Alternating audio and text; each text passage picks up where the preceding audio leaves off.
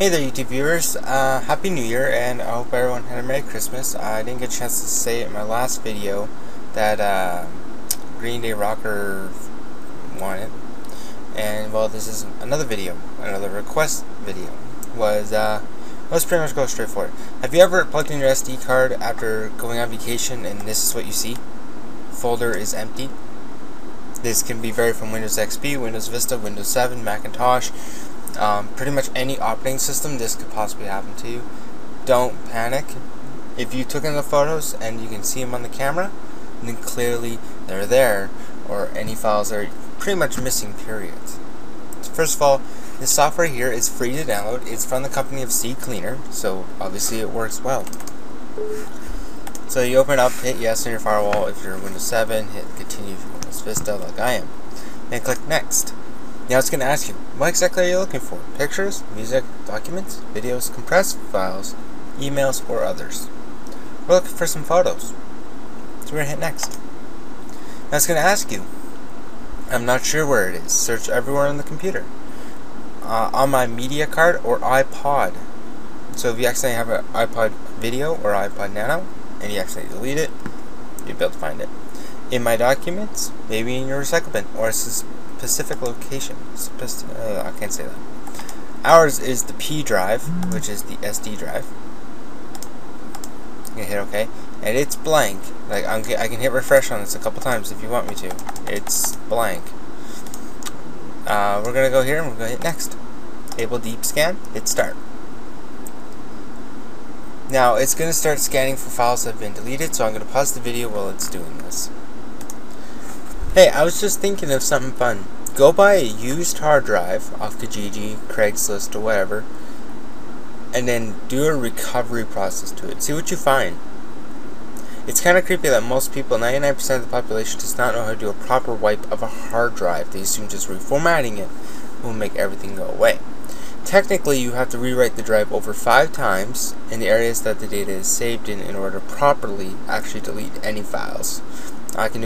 I'll probably be doing a video on that, assuming that after this someone's going to request it. So here we found our videos and our pictures, and we're like, yay, we got some creepy ones on the hard drive. This is what I mean by you find random stuff. Kind of creepy.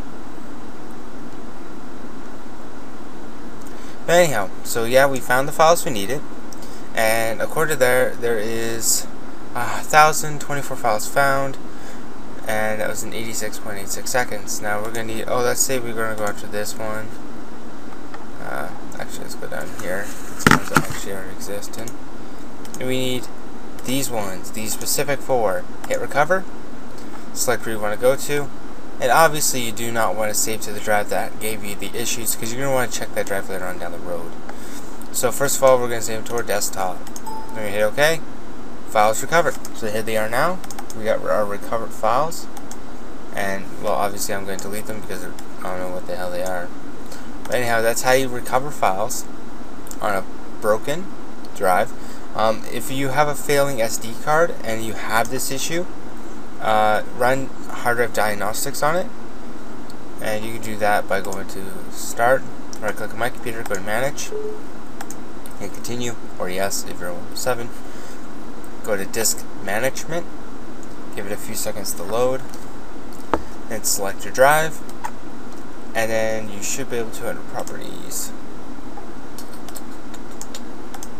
One of these, yeah, here it is. Tools. This option will check the volume for errors. Check it and also defrag it. If you find any errors in an SD card, I'm sorry, you're gonna have to throw it out and buy a new one, and make sure you back up all your data off it. If it's a hard drive and you're getting errors, it will 9 times out of 10 fix them. If it can't, then you can back up all your data before your drive completely fails, and obviously get a new one. It's pretty much straightforward for anything, same with flash drives, PSP drives, iPod drives, all those kind of things. So that's pretty much the video that we have, and that's what the request video was. So there you go, you get some creepy photos. But seriously, do that.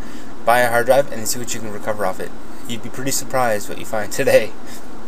I think I found a guy's porn collection once. It was disturbing.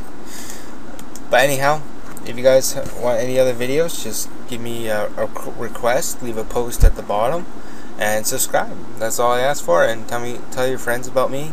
I'm trying to get 100,000 subscribers before the end of this year, and if you guys are watching this, I need your help. Anyhow, see you later, guys. Peace out.